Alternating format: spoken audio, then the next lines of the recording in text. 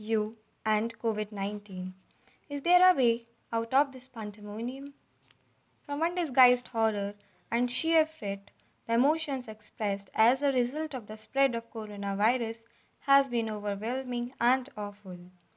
Being sick isn't something anyone prays for, but when the sickness is life threatening and almost instant, it becomes a negative experience to live through. The Harvard Health Publishing reported that the rapid spread of the virus that causes COVID 19 has sparked alarm worldwide. The World Health Organization has declared this rapidly spreading coronavirus outbreak a pandemic, and many countries are grappling with a rise in confirmed cases.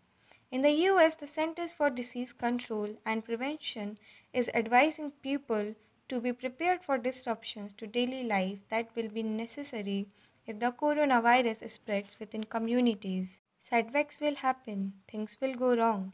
The more we leave our valleys of comforts in passionate pursuit of our mountains of opportunity, the more obstacles we will face as we make our climbs in the success ladder of life.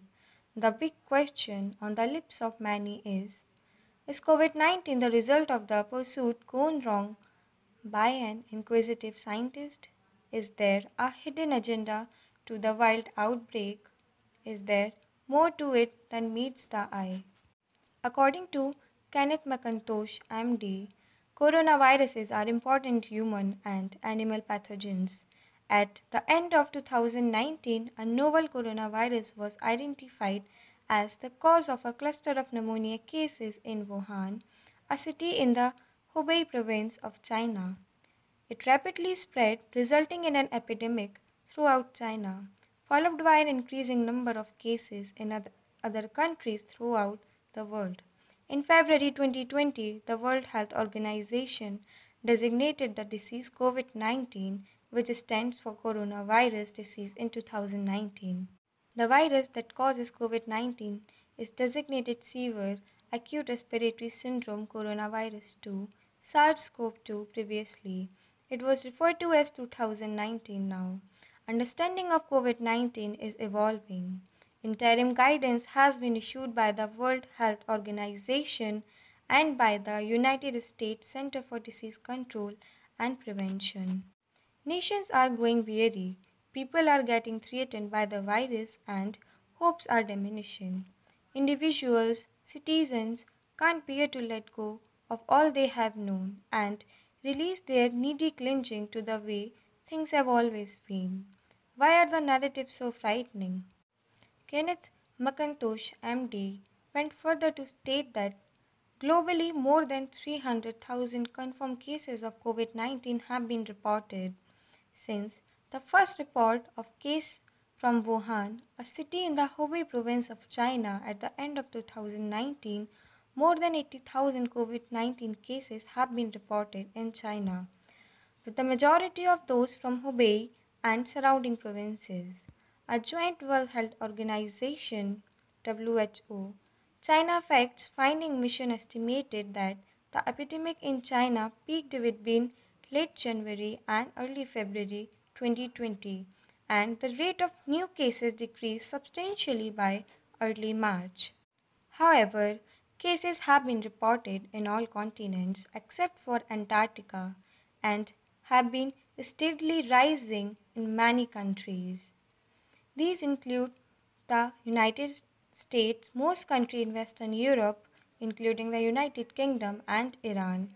Are dim futures all we can imagine with the spread of COVID 19 globally? Day after day, week after week, news of new casualties takes the lead globally, and pessimism has become the easiest way to make sense of what's happening around the world today. Symptoms. According to the WHO, the most common symptoms of COVID 19 are fever, tiredness, and a dry cough. Some patients may also have a runny nose, sore throat, nasal congestion and aches, and pains or diarrhea. About 80% of people who get COVID 19 experience a mild case, about as serious as a regular cold, and recover without needing any special treatment. About 1 in 6 people, the WHO says, become seriously ill. The elderly and people with underlying medical problems like high blood pressure, heart problems, or diabetes, or chronic respiratory conditions are at a great risk of serious illness from COVID 19.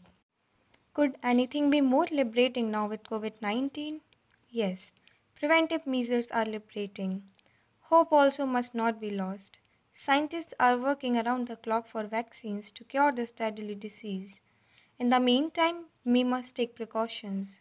Here are a few precautions you can take. Avoid crowded environment, limit contact with people who show signs of being contaminated, maintain enough distance, 6 feet or more, between yourself and anyone outside. Wash your hands, often with soap and warm water consistently for 30 seconds. Use hand sanitizers that contain more alcohol.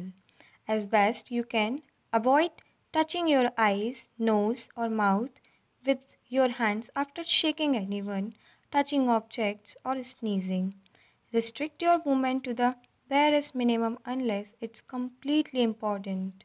Stay home as much as possible to further reduce your risk of being exposed. Clean and disinfect all surfaces in your home, such as counters, tabletops, doorknobs, bathroom fixtures, toilets, phones, keyboards, tablets, and bedside tables every day. Be more empathic and compassionate to all those contaminated with the virus by enlightening and educating everyone around you on the need to be safe and save others. Do not discriminate or reapproach affected individuals.